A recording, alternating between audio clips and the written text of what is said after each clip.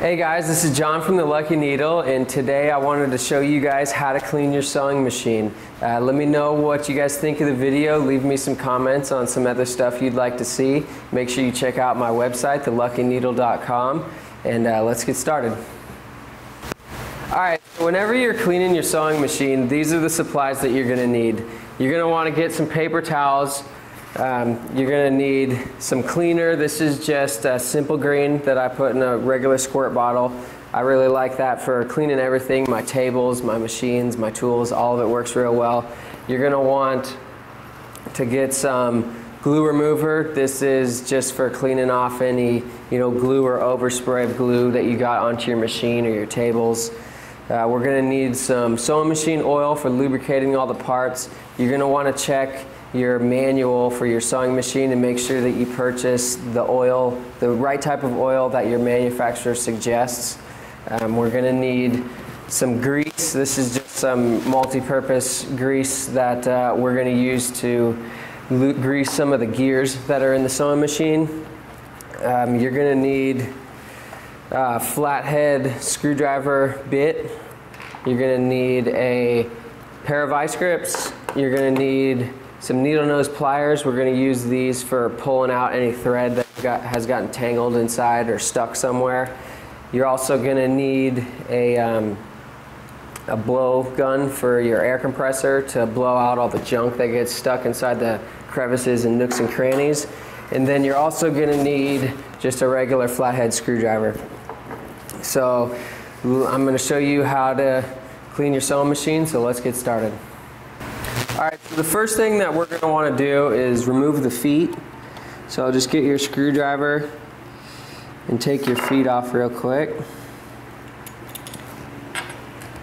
I always like to put this screw back in so I don't lose it.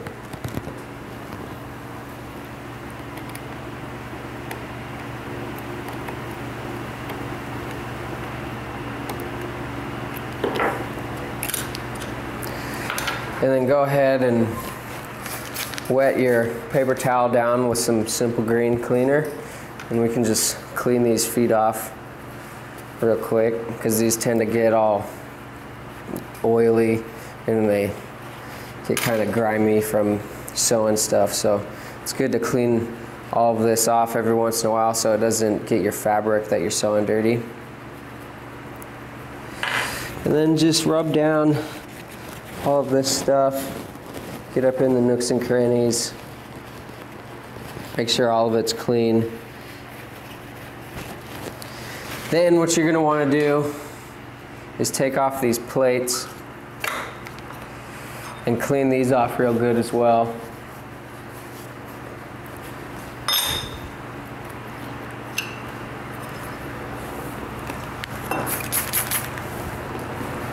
I like the simple green because it actually works really good for cleaning off all the oil because it is a degreaser.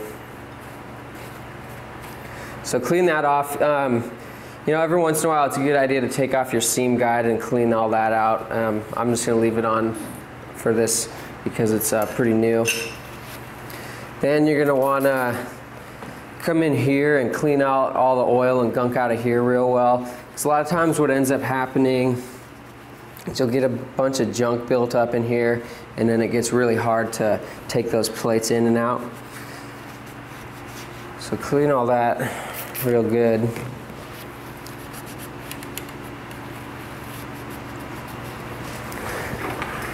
Alright, now the next thing that we're going to want to do is take your feed dog plate off, and that's this part right here, because what happens is it gets a lot of buildup of stuff underneath it and you want to clean the feed dog off. And so we're going to take our screwdriver, and we can get with this screwdriver, this front one here, pretty easily, but on the back you can see that we can't get to it because it's in the way up here. So what I do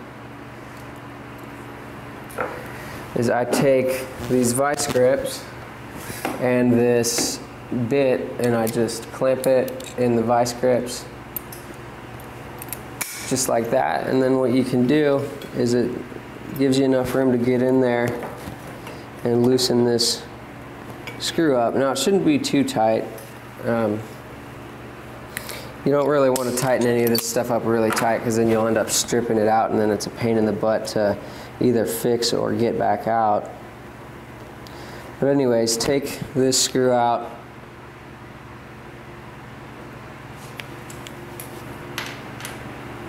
And then this plate just pops up like that.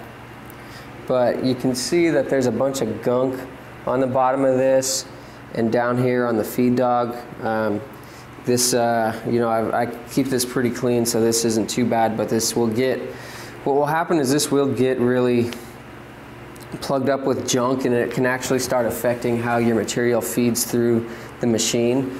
So we're gonna go ahead and clean all this off really well, just with some simple green. Now, you can see, you know, a lot of this stuff usually comes from when you're working with canvas. For whatever reason, canvas really seems to plug your machine up a lot more than vinyl does. So you want to remember that to clean your machine after you do any big jobs with canvas. When you're working with vinyl, you don't have to do it quite as often. So I'm going to come down in here now, clean all this off.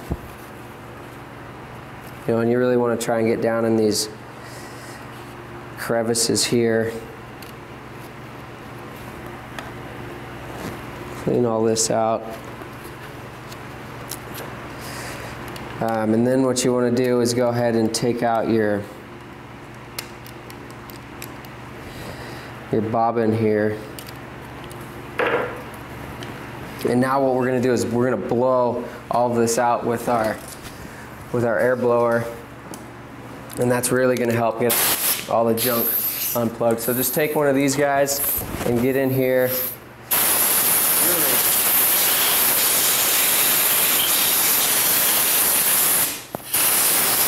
all this out real good. Sorry if that's loud on the camera, but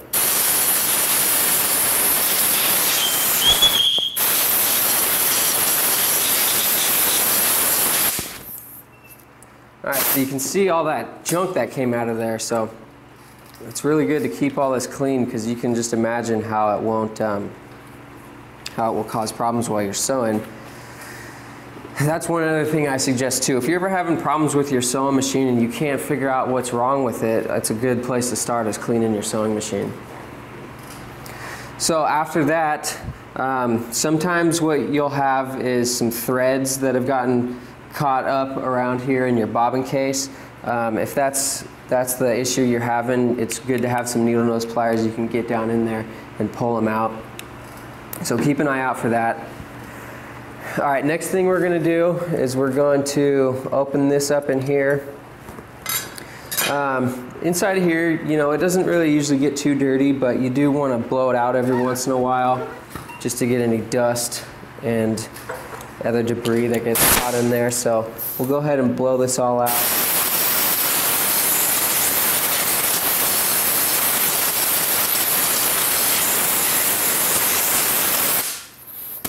And then we'll just clean a little bit inside there with some simple green, just to keep it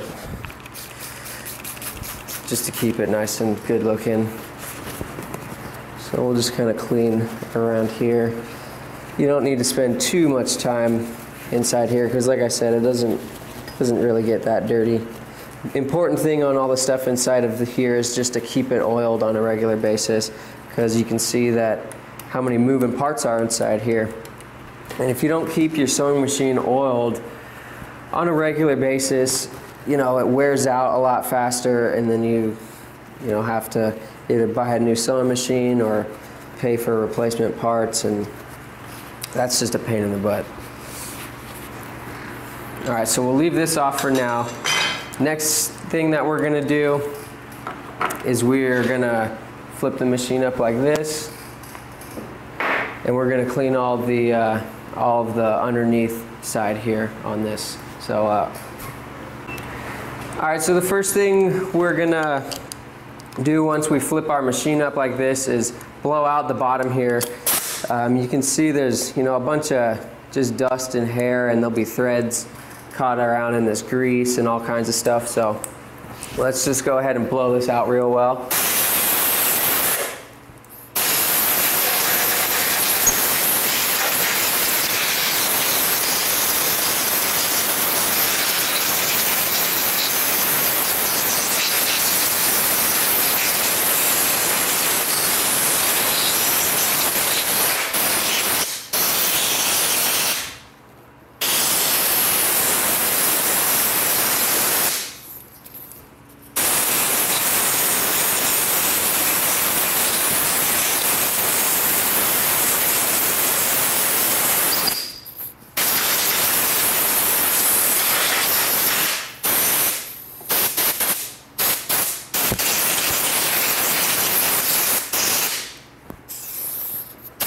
All right, so once you blow that out, you can see all the junk that came out of the bottom. I mean, it's all over my table here now.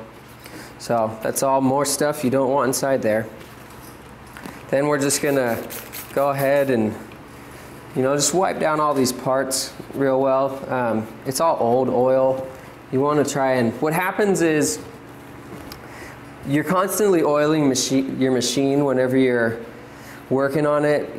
Before a big job, you're gonna wanna put oil in all the oil spots on your machine, and I'm gonna show you how to do that after we're done cleaning here.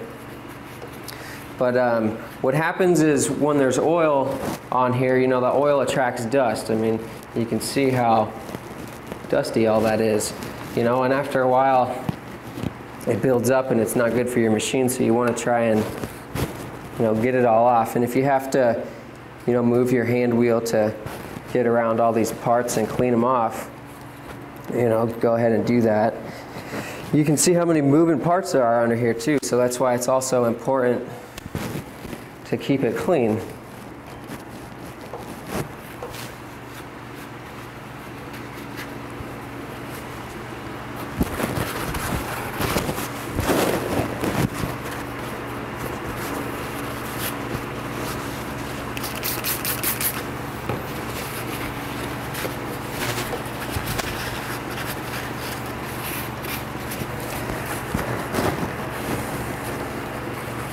All right, and then what you want to do is try and get as much of this old, nasty grease out of here on your gears. Some machines, they have a sump that just sits in oil and you don't have to do this.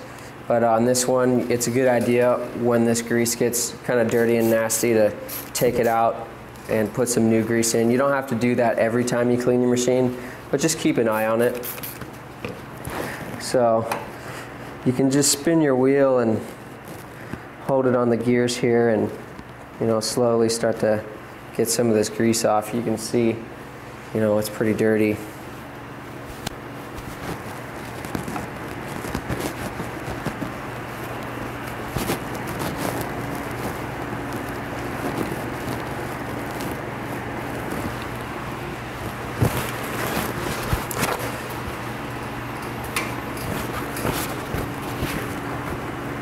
I mean, you can see here, this is what I'm talking about, where thread gets caught in stuff, and this is where you can use your needle nose pliers to pull this guy out.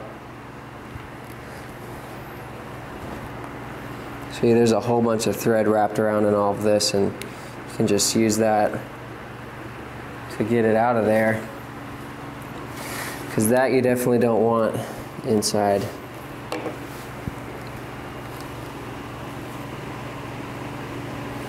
It looks like that's all of it, so we'll come in here and clean all this grease out.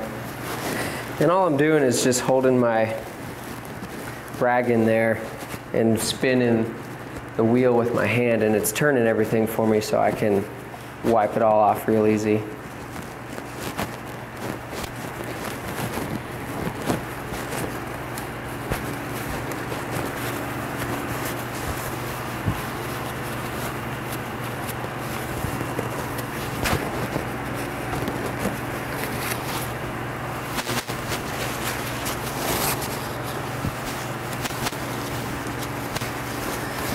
All right, so that's looking pretty good there.